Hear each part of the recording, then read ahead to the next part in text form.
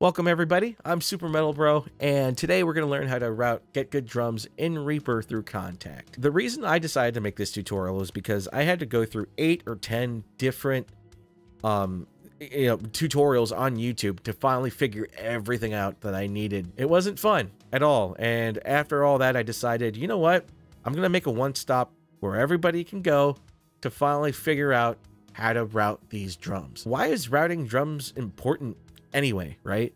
It's actually important because when we plug in the initial like VST or virtual instrument GetGood drums on our tracks and we start applying effects to it, then it affects every piece of the kit, and that's probably not what you want. So that's why routing is important, because it allows us to take those different channels and put them in channels in Reaper so we can affect everything individually. Hopefully that made sense. So I have a new track over here. The first thing we want to do, and this actually tripped me up a lot, you're going to want to uncheck master send channels from 2 right over here, right? And if you didn't see where I clicked that, I went down to route in my mixer down here and I unchecked it. All right, so now we're going to go ahead and add the effects. I clicked on the effects button on our track, and we're going to go click on Kontakt, right? So you're going to see Kontakt. If you don't, make sure, I'm going to close this real quick. You go to Options, Preferences, VST within this menu here, and you're going to edit your path list, add path, and then go to wherever your Kontakt libraries are, okay? And then you click OK, you scan for new modified plugins, and bam, it should pick up Kontakt, and then it should be accessible through your effects window in Reaper. So let's go ahead and close that. Kontakt is already added here. Cool. So now that I have this up, I'm going to go ahead and click Modern and Massive. That's the GGD library that I have. And cool. We're not going to hear, because we unchecked that master, you're not going to hear anything when you hit like the different cymbals and snare and all that. And that's fine. That's totally exactly what you want, actually. So perfect. All right. So now that we have those kind of like done and ready, the first thing we want to do is see if our outputs are visible. Mine are right now on the bottom, as you can see here, but if you're brand new to this, they're probably not visible yet. So you're going to go ahead and click on this little box here. It's made of like 2 rectangles in a box. You're going to click that and make sure outputs is checked. If it's unchecked, like I have right now, you can just check it and bam, then you see all of these. You're probably only going to see like 4 or 5 different like channels here. So that's totally fine. You know, that's how it comes stock. I was messing with this earlier, so that's why I have a crap ton of channels. So what I'm going to do, so I can start in the same level as you guys, is I'm actually going to click plus on the outputs over here. And this is actually good for anybody else who was experimenting with this before and couldn't quite figure it out. If you have a bunch of channels there and you want to erase them, just go ahead and go to delete existing channels before creating new ones, right? You're going to click that button, and we're going to make a certain amount of channels. I'm going to say, like, just for the purposes of this tutorial, I'm just going to do like 10. Of course, I type in 12. And then we're going to click OK. All right, and that's all you need to do there. So I have 10 channels, and then I have 4 auxiliary channels as well. Cool, so those are down there. Next thing we're going to do is we're going to name these channels. We're going to go ahead and we're going to type in, double click on the first guy right here, click kick, I'm going to put snare,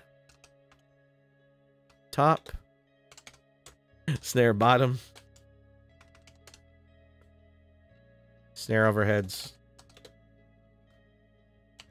or snare OH, snare rooms, toms, cymbals. So cool. Now that we have those channels named, now we can actually go ahead and assign the channels, right?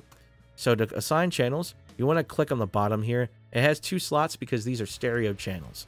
And that's important within Kontakt. Apparently, it's not fun to work with mono channels, from what I heard.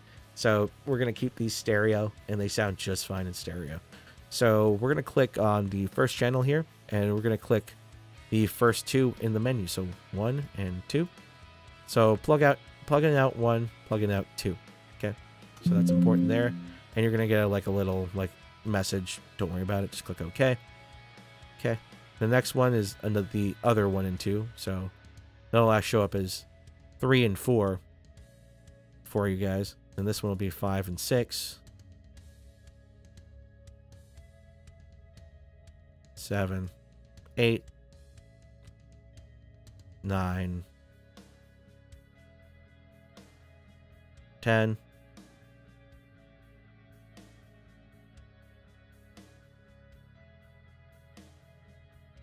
I believe this is 11 and 12. Yep. 11 and 12. As you go down more and more, it gets a little bit more confusing. 13, 14, because you're kind of trying to keep like tagging your head, like, you know, which channels are which. And actually, that's all I want to do. So, yeah. So these are our stereo channels here. So now that we have that done, we're actually going to go up top on the contact window. And right in this area here, you're going to see an exclamation point. That acts as a refresh for Kontakts to tell it, hey, we have channels that we just made. Like, it didn't see what you did automatically. You know, you'd think it would see what you did. But nope. Kontakts be dum-dum. Kontakts walk dum-dum. Anyway, we're going to click that, and bam, now it's able to see, and now it knows that we have these channels lined up, right? And if we go to kick, you know, snare and toms or whatever, if you look on the bottom, like, it has these channels now instead of the old default channels it had before. If you see anything else, make sure that you assign these, put the channels on, and click the exclamation point before you go, well, this isn't working, you know, just make sure you did that. So we're going to go ahead and assign the channels. So kick is already assigned to kick, so we don't have to do anything there.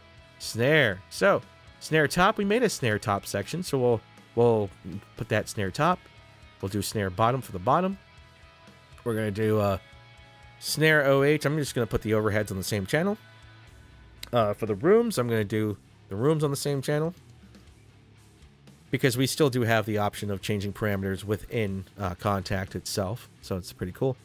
And another snare rooms. Okay, then we're going to go to toms, and I'm just going to put everything under toms for the sake of time. So blah, blah, blah, toms, Tommy, Tom Hiddleston, Thomas the Tank Engine. There we go. So toms and cymbals.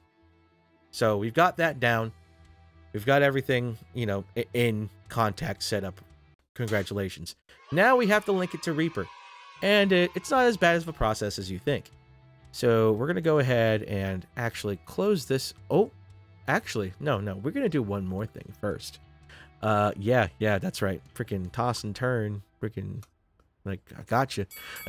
Right now, there's Reaper only sees 2 tracks. That's not cool, right? Yeah, we want it to see more tracks so we can plug in these outputs into that right there. So what you want to do is click this 240 out area, and like right now we're occupying like 7 channels, 14. I don't know. I'm just gonna add like 24 channels. I don't care. Doesn't really matter. Just, you know, the more the better, right? And then we're gonna click close. And there, now we have the 24 out of 50 out, and we're going to close that up. And now the next thing we actually want to do is we want to create more tracks, right? Remember, we created 7 tracks. So 1, 2, 3, 4, 5, 6, 7. Or was it 8? I don't remember. I'll create an extra track anyway. So this Kontakts track right here, I'm going to name it drum MIDI, because that's, if you have any MIDI, that's really where you want to put it in.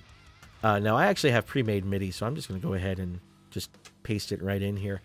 But, like, if you have any MIDI files that you want to throw in there, now could be the time if you want to kind of test things. So, now that we have all these tracks here and the drum MIDI, what we want to do is we want to have sends for all the tracks here. But the tracks are blank. Like, they're like, what do we name them, right? That's probably what you're asking. Ah, good question. So we're going to name them exactly what we named them in Kontakts. So I'm going to name them kick, snare top, snare bottom, snare boom, snare overheads, snare rooms, toms, cymbals? Is it cymbals? Yeah, I don't know why I forgot that. And then, yeah, I'm just going to delete this track here. So, remove track. Bam! So we have those all set up, ready. Well, named at least. Now we're actually going to do sends. So, what we can do is we can actually go to the routing button all the way down on our drum MIDI, or where the your track is with the instrument, and we're actually going to add new sends, right? Okay, so I'm just going to add one for kick, one for snare top, one for snare bottom, one for snare overheads, one for rooms, one for toms, and one for cymbals. Perfect. Next, what we're going to do, remember those stereo channels that we added, before, like the little numbers? We actually have to match those to Reapers, okay? So, for kick, they're in channels 1 and 2. So, it's already there.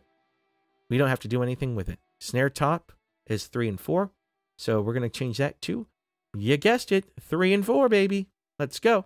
Now, if you see here, if you go to the channels, it says 3 and 4, right? We assigned it there. And you might be asking, why didn't we use 2 and 3? Well, if you go 1, 2, then 2, 3, then 3, 4, then 4, 5 on these channels, they mix channels. Like, I don't necessarily want my snare top second channel to be mixed with the second channel on the kick. So that's why I'm making individual channels for all of these. All right, so I have all of those set up to their different channels. And now that we have those set up, we should be able to hear them. So go ahead and just bring your playhead, your green little playhead thing all the way to the beginning of your drum MIDI that you might have made. Or you could just go to the kit in Reaper itself. And see how they're playing on different channels on the bottom here? They're not all playing through the same channel anymore. So, see, Tom came out with the toms are coming out through the toms channel. And they are actually coming out a little bit through the snare top and bottom channels too, because of an effect called microphone bleed. So the microphone that's on the actual snare itself picks up on the toms just a little bit. That's just a thing that happens in real life. From what I understand, some people try to take the bleed out completely. Some people don't. Some people argue that if you take out the bleed from other drums in the room completely, that it makes it sound unrealistic. Do whatever you want to do. Like I said, that's an important thing to do in music production. You don't, that's how we get different sounds, and that's how we get, things that are different. There's too much stagnation in the same thing in music nowadays. So, do what you think sounds cool. Anywho, yeah, we have different tracks going through different cymbals now. And if you see the drum MIDI channel area, you'll see the different channels in here as well, right? So, I'll close that to get just a better view. See, they're just dancing around. So perfect. Now, we can do things like add some compression to the kick. Put in a quick 3A.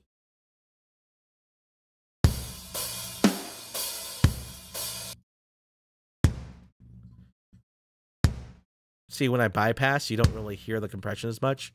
But when I unbypass it like that, it's got more of an attack. Bam. So, yeah. Now we can apply different things to different pieces on the kit. That is freaking awesome. Yeah. You're welcome. I tried to keep the tutorial short, but there were so many things I wanted to go over. So, I'm sorry, I guess. Thanks for making it to this point and dealing with my weird sense of humor. Everybody make great music out there. Have fun. Do your thing. Don't forget that it's about the music you want to create. All right? See ya.